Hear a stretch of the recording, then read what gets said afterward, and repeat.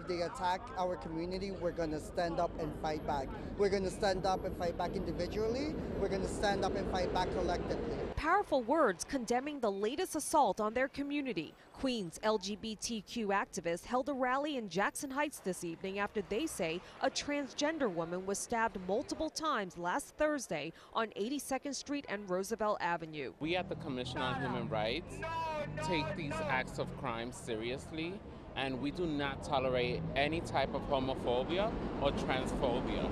You know, we are all protected under the human rights law. It's the second attack in the same week in the same neighborhood, the first taking place just hours after the Queens Pride Parade. The suspects shouted gay slurs at public school teacher Brandon Soriano, then beat him up and left him unconscious with a busted lip, cuts and bruises. Sammy Namir said he too was taunted as he headed to the Brooklyn Pride Parade this past weekend. And I was carrying a rainbow flag, and when he saw that man saw the rainbow flag, he started screaming homophobic slurs, intimidating me. During a month to celebrate Pride, the LGBTQ community says they've seen an increase in bias crimes citywide. In last week's attack on the transgender victim, she did not report the incident to police out of fear. I think we should speak out, because that's the only way, that's the only tool that we have to let NYPD know the number and the gravity of this incident, so that the city can do something. The LGBTQ community rising up after two hate crimes within days of each other.